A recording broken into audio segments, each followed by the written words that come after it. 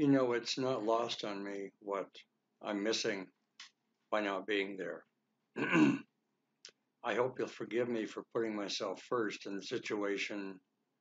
And so, in order to make up for it, I'd like to tell you a story. Now, it's a football story, and as such, it would be appropriate for a football reunion.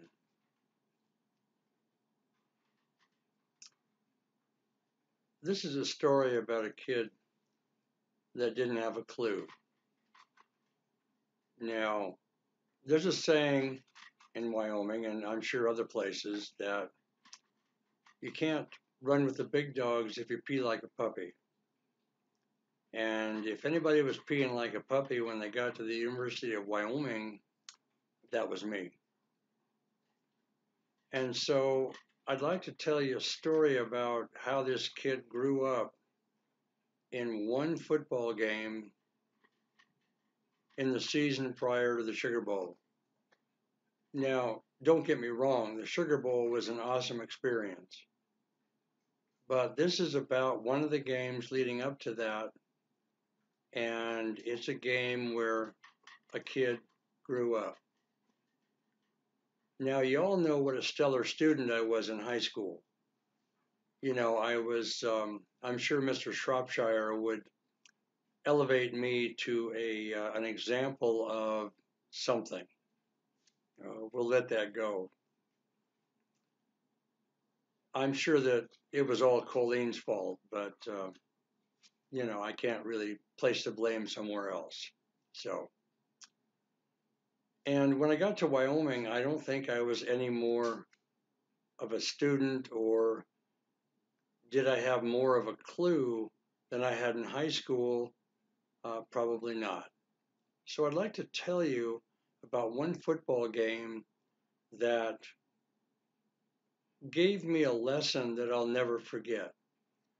And, the lesson has stuck with me throughout my whole life. My freshman year was average. And when I got to my sophomore year, I got to be a starting lineman for the University of Wyoming football team. Now, still didn't have a clue, but I thought I was pretty hot.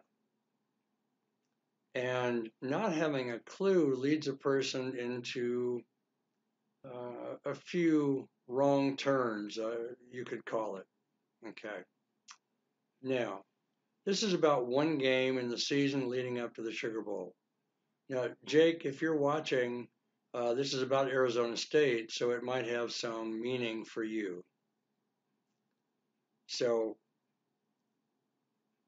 we were the away team, and we were going into the stadium, Sun Devil Stadium, and that's a beautiful stadium, quality, uh, quality situation. And we got into the visitors' locker room, and we noticed that it was a nice big room, beautifully done, but we looked around and all the toilets were along one wall and no stalls. There were no stalls to be found. And we looked at that, and it created a little bit of let's say, a little bit of a consternation for a lot of us, because our routine to get ready for a football game included the use of the facilities. Now, we all went and found other facilities that had stalls, so we all made it through that uh, mishap, I would say. They said they were remodeling the away football, the visiting football locker room. I don't believe it. I think they did that to unnerve us, and it did a few of us. So, as a sophomore and a person not having a clue, I let it bother me. But that wasn't really the story here.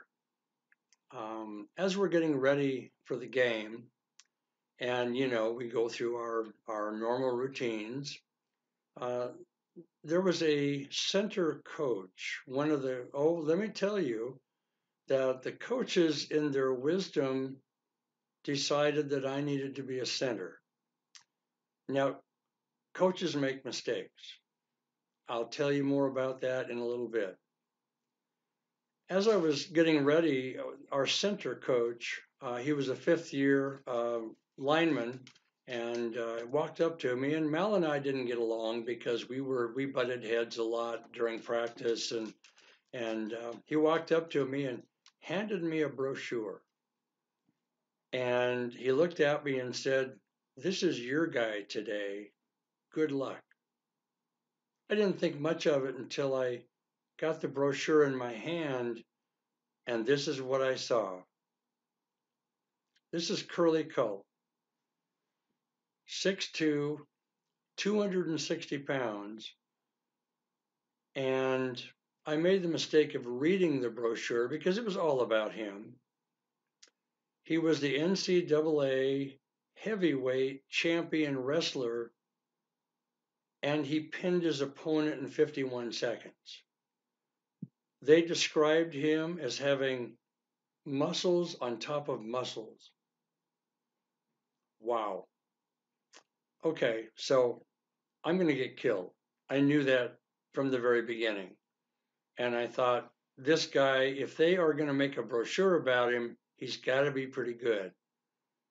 Well, I looked at that and I thought, well, wait a minute. I'm 6'3", he's 6'2". I've got a bit of an advantage here. Old Mister didn't have a clue, didn't have a clue. And so we went about our normal routines and we got ready for the game. And I was out there doing long snaps and snaps to the quarterback.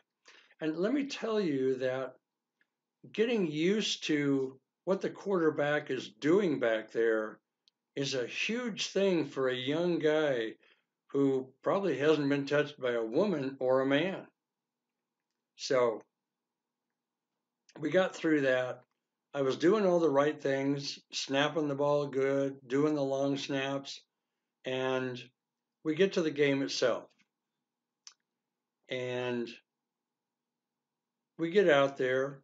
It's our first set of downs on offense. Now I'm out there, and my thinking coming up to this point was, okay, this guy's going to kill me, but I can make it tough for him. I'm going to fire out and give him everything I've got on the very first play, and it'll make him think about what he's doing. Or he might think for a second before he really does me in. And so I knew I had a challenge in front of me, and I thought the only way I could do that was give it everything. Just go for the gusto. So we get into our first set of downs. It's my first chance to snap the ball in a college football game. I hadn't started in any game before this. And this is where the coach's wisdom comes into question. So we get down there. I'm down in my stance. I've got the ball in my hands. And when the cadence came right, I fired out with everything that I had. I took it to him. And it was like hitting a brick wall. I mean, I hit him, but I'm not sure he even noticed. And so when I got myself up off the ground, I turned around and I looked, and there's the quarterback on the ground, and he's covering the football. There are two jobs of a center. The first job, well, not the first job, one job is your blocking assignment, and the second job is to get the ball to the quarterback. Well, I think I failed on both of those. So, okay. I won't say no harm, no foul because we didn't make any yardage. In fact, we lost a couple. So we get back in there, we get in the huddle. Next play is called, and sure enough, I've got a block Curly Culp. And so I get up there, and this time I said to myself, and this is in a split second, I said to myself, I got to fire out on this guy again. I mean, he whooped me last time. I got to let him know that I'm not going to give up. So I fired out, and I hit him as hard as I could, and And I felt pretty good about myself until I got up off the ground, turned around, and there's a quarterback on top of the ball laying on the ground. Well, again, I forgot to hike the ball. I'm not sure what I did with it. I think I threw it in a random direction, but I fired out. I did what I thought I was supposed to do. Old Mister didn't have a clue. So now we get to the third down, and I thought the only job I have at this point is to get the ball to the quarterback. And that was what I was going to do.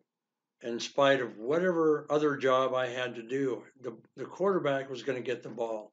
Well, he got the ball, and Curly Culp took me to the cleaners. I mean, I remember going backwards and hitting the ground on my back, and I think he just walked over me. I don't remember anything after that. Well, I got the ball to the quarterback, and we made some yardage. I mean, Jim Kick was a good running back, so he got something, but didn't get enough for the first down. And so here we are. We're at fourth down, and so the coaches make mistakes, and in their wisdom, they decided I needed to be a long snap center. And so I get out there and I'm still on the field. I'm not dead yet, so I figure, well, maybe I've done something. So I uh, I get down and I'm ready to hike the ball to our All-American kicker, Jerry DePoister.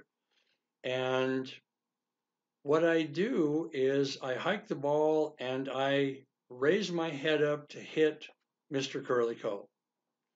Well, what happens when you long snap a football? You have to keep your head down until you release the ball. If you don't do that, you don't know where the ball goes. And sure enough, the ball went over the kicker's head, and there was our All American kicker. He had to run back and jump on the ball, and they took over on downs. So, sure enough, out of four downs, I'd failed four different times. Well, maybe three and a half. But so I didn't play any of that game after that. Jay Shapiro went in, and I'm going to give that gentleman more credit than I've given anybody else because I watched him snap the ball, keep his head down, and almost beat the ball to the kicker. He would come flying out of the line, and Curly just let him have it. And I give him credit for doing that over and over again. So, what did Mr. Not Have a Clue learn from all of this? What I learned was what doesn't kill you makes you stronger. I didn't learn it that day. I didn't learn it the next game because I didn't play the next game. But the coaches gave me my vindication that two games following that game, and I went on to play in the Sugar Bowl. I was going to quit football after that Arizona State game because I was so humiliated. I thought there's no reason to do this anymore. And the coaches, in their wisdom and insight, figured out that I needed something and they gave it to me, and I went on to play in the Sugar Bowl. And Al, I love you like a brother, and I'll never forget anything you've taught me, ever. And coaches are the best thing that ever happened to a player. So, you guys have fun. Sorry I'm not there. Enjoy your time.